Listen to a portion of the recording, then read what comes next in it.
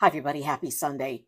Wanted to let you in on this. Nearly 1.5 million pregnant, postpartum, and breastfeeding women, and roughly 3.5 million children ages 1 through 4 are going to lose their fruits and vegetables benefits under the Women, Infants, and Children program, WIC.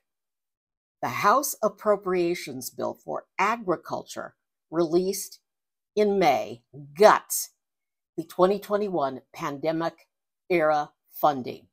The Center for Budget Priorities reported that those numbers, the nearly 1.5 million women and the 3.4 million children, 1 through 4, are going to lose those benefits. Fewer fruits and vegetables for women and children. That's in the budget. It's going to be voted on near the end of this year. We got to watch them, and we've got to vote. This is BS.